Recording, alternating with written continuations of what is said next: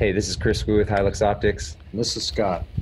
So today we're going to take a look at some of our PRS footage from our last competition, and we'll go through some of our training footage and see what worked, what didn't work, and maybe some of our thoughts.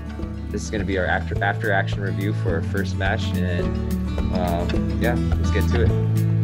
We learned there's a lot to learn.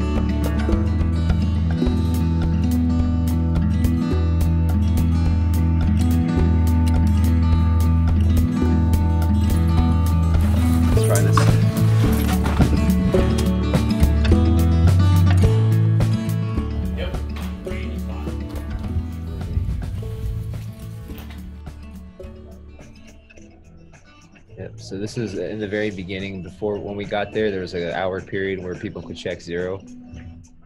I think up until this point and with our practice earlier, we were suffering from not enough nerves. Once you get up to the gun like that, thoughts fly out of your head and you just want to start hitting.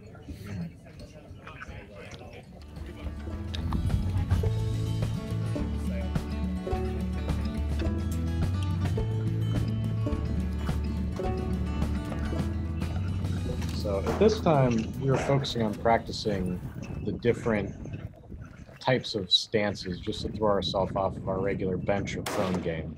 I think we had both gotten a little complacent with the bench shooting.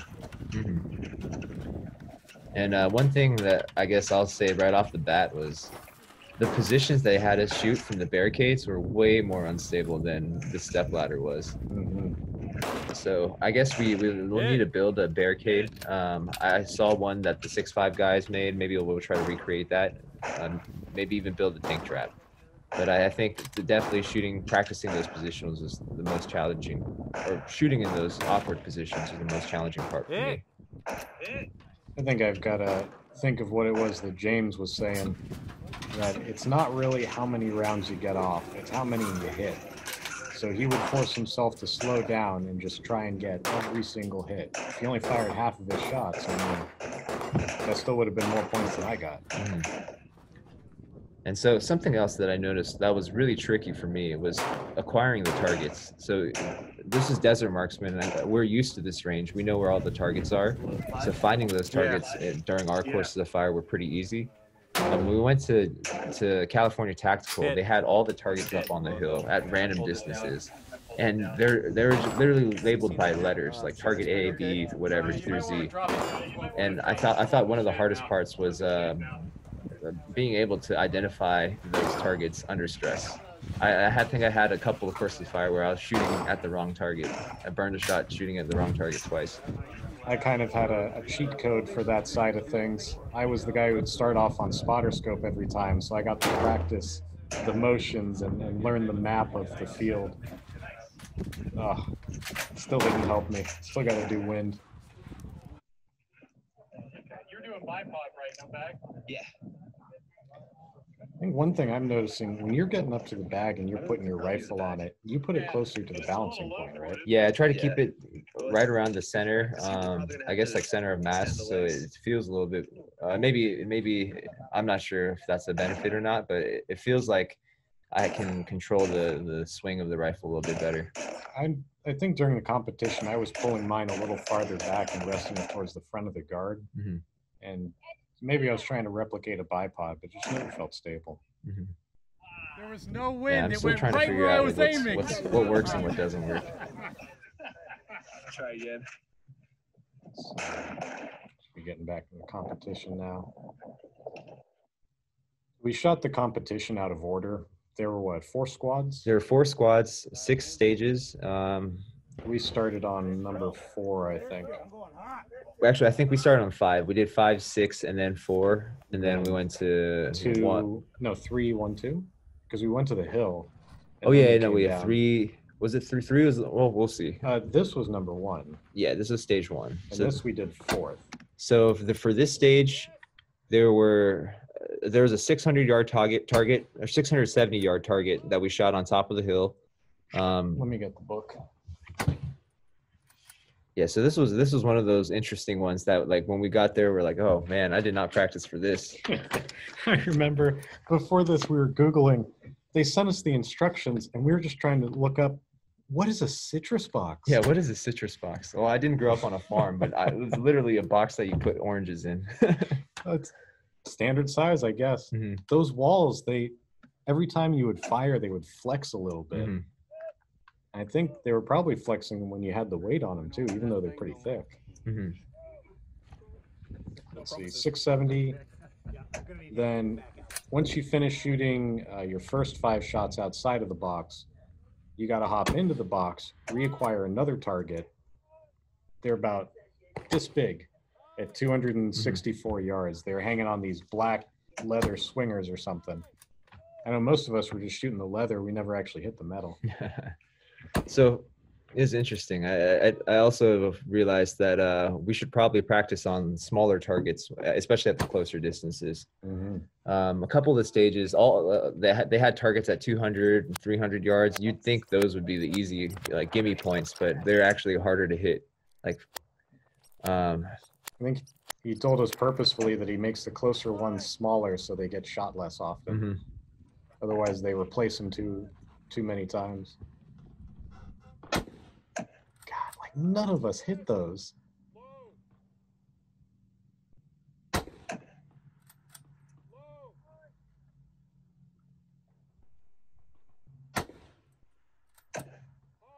So we could choose to shoot either the left or the right one. Next time, I guess like that was part of like the walkthrough on the stage. Well, when I did it, I saw someone. Maybe we can mark this. So I went on and I used the fulcrum, or I guess like the connecting point between that. I thought that was a little bit more solid. I was able to get 4 of the 5 hits on 600. Actually, I first shot I took at 600, I shot at the wrong target. But after I got on the right one, I hit 4 in a row on that. And I think I only got the 260-yard target once. And I used this wall right here instead of using this fulcrum thing right here. I should have put the bag over here and shot with that support. Oh, it would have been nice. I wish I had started outside the box on the right and laid my rifle across there. Just put my shoulder up into the wall. Yeah, I saw James. He did something smart. Like he put his bag on that corner and he shot the right target with his arm up. So like that. Yeah. I thought either it was James or Michael. They both did a little bit better on that stage than I did. Now stage 2 rooftop. Yeah. We never practiced on anything like this. So just right off the bat on this one, I was spotting for people. I should have taken a look at how people were standing. I was just like, all right, I'm just gonna wing it. The entire time I felt super shaky, like my feet were gonna slip off underneath me. Definitely next time I might try turning my soles on my shoes so that I can get more of my foot onto that support. This whole stage, I felt like I was just the crosshairs were moving the entire time. I was literally figure eighting like the target, and I would just try to like pull the trigger, and when my barrel would line up in the right spot. I think I went first on this one, and I had no idea what to do. So I just sort of walked up the steps, put my knee on the board, and went for it. And I think I'm going to stick with that. I just sat down on my foot and rested on my knee. Oh, I want to build one of these.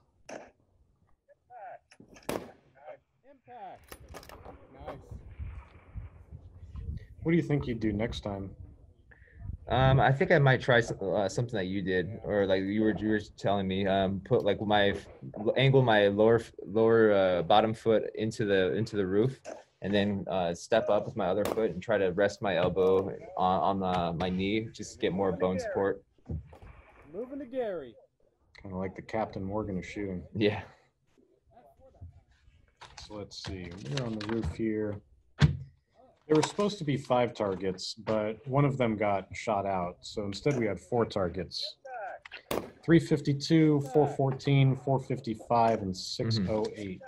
So this was another tricky one. There were so many targets that out there, and it was really, really hard to find these targets. So for me, I spent probably like a good quarter of the allotted time just trying to find my target. I remember losing the target after shooting X, the first one.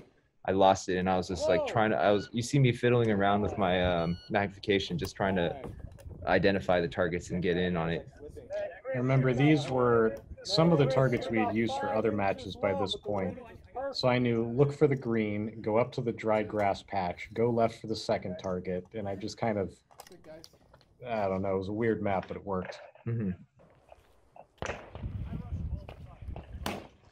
Okay, so stage 3 was, there are 3 shooting positions. The first one, you shoot off this little, it's off the windowsill. They're all marked by the green.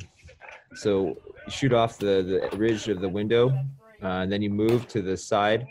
I guess this little Sawhorse sort of sawhorse kind of thing. Mm-hmm. Yeah, then the third one, you got to put your side into the hill and shoot off of the corner of a stove? An old wooden stove or something? Something like that. It was a tricky position too. This one, I think whenever I'm going to use a bag, a stage I'm going to use a bag on, I'm going to take the bipod off. Mm-hmm. Is that just, I don't know. It feels clunky. Oh, right. I ejected a bullet and I kept trying to feed it back in, but then yeah, I would feel the time pressure and give up. Oh.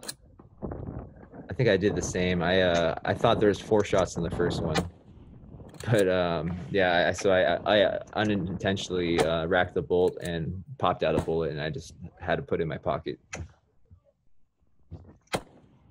The good thing about these courses is most of them were built so that you could use the California compliant magazines and still have enough bullets. But I think if I was doing the slow and steady method, I'd probably only shoot 4 or 5 rounds, 4 or 5 bullets per round, I guess.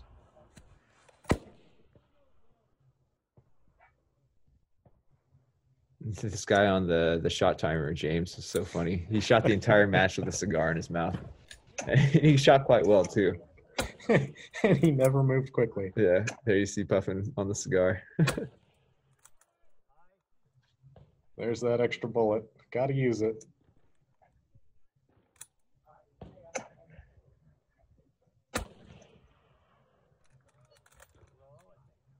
One of the things was we had to lock the bolt back whenever we were moving the gun to a new position. Mm-hmm. And for Chris's style of bolt gun, that's probably a lot easier. I have to practice that little thumb tap. No, a little bit.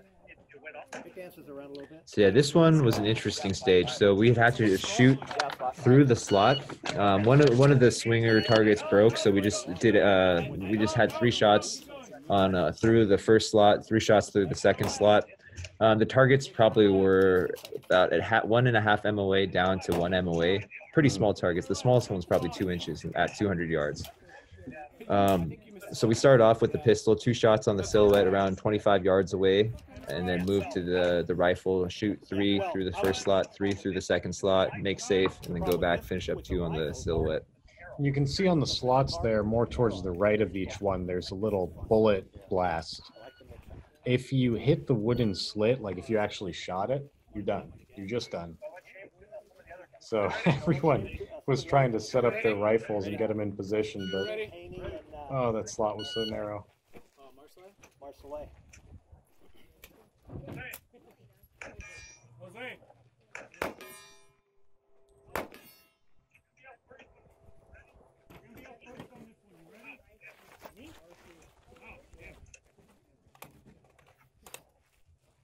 I think the M1000 at these distances was fine. Mm-hmm. I was contemplating switching to the M1200, but with that much magnification, I probably wouldn't have been able to find the targets. Yeah, I definitely found that you'd have to, working the magnification ring was like something I had to do, practice, like especially under like stress or a time limit.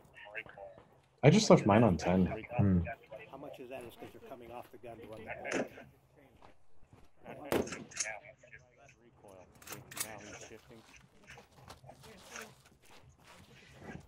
Yeah, I need to work on recoil management too. So my Remington 700 doesn't have a muzzle brake, so every time I shoot, the barrel jumps a lot, and I found myself like losing the target a couple times. So I had to like back down on magnification or shoot at like I think I was at 7 or 8 power for most of the match. I think I need to do what was it Jonathan was telling me. I got to get in line with the rifle more. It seemed to sort of lay like at a 45 for most of the shots.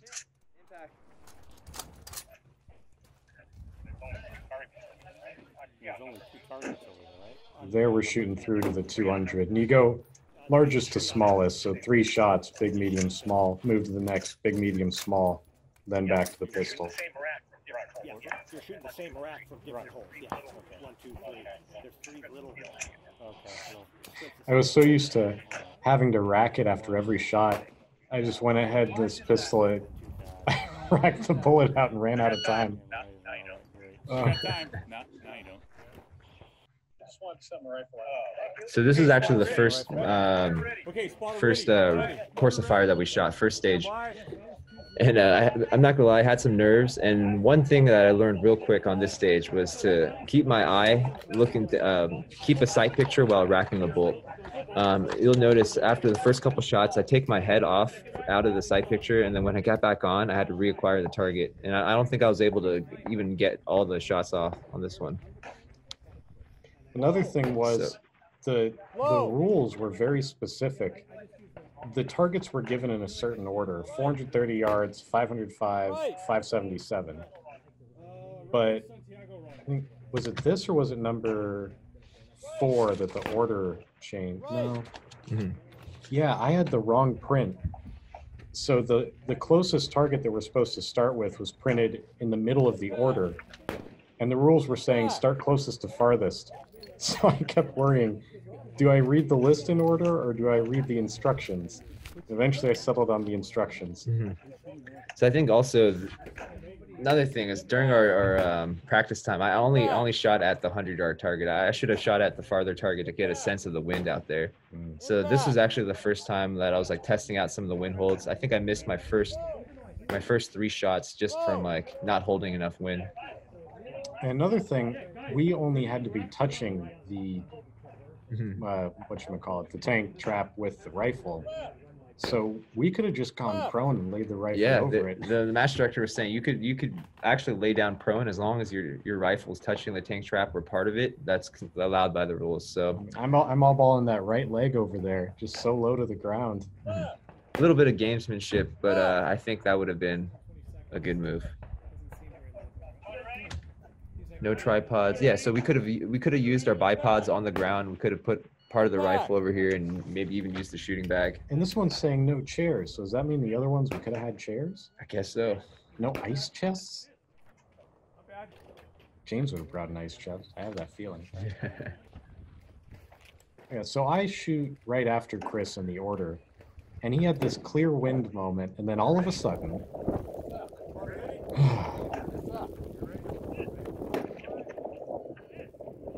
it's okay. I probably would have missed him anyway.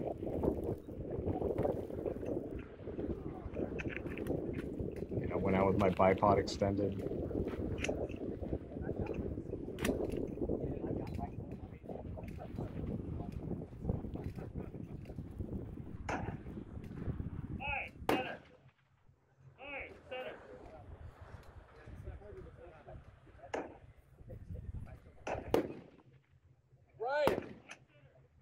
Right. Now I think the wind really picks up. Left. Left.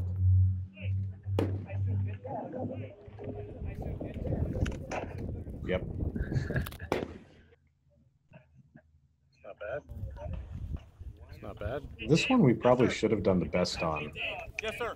All you had to do was run up, and there's a green X behind where the spotter scope is now. And you just had to be able to touch it. So we definitely could have gone prone on that hill. Let's go back to the look of this stage.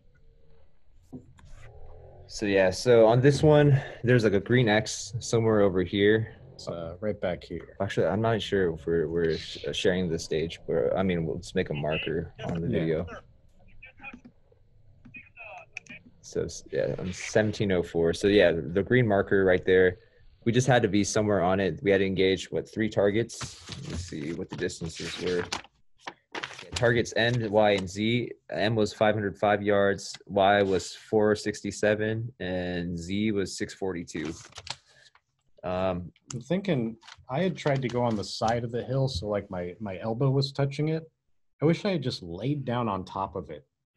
Like the The crest of the hill would have been perfect. Mm-hmm. Yeah, I don't remember what this is like the second stage of the day for me, for both of us, and I think I just need to get better at manipulating my bipod. I had them set at different heights, but I noticed that like I had the one of the legs, the shorter one, not set long enough, so like I was only on one bipod leg, and I didn't even check to see if my rifle was candid, so that might have messed up some of my dope. But all in all, I think it was a really fun match, a great experience, a great learning experience, like a crash course into precision rifle competition. And over the course of the day, I think both of us improved a lot, and we both finished up pretty strong. And we both now know that there's a lot more that we have to practice, but we're definitely going to do it again. Yeah, definitely going to shoot another match. All right, well, thanks you guys for watching, and hey, maybe we'll see you at the next PRS match. Yep. Take it easy. Take care.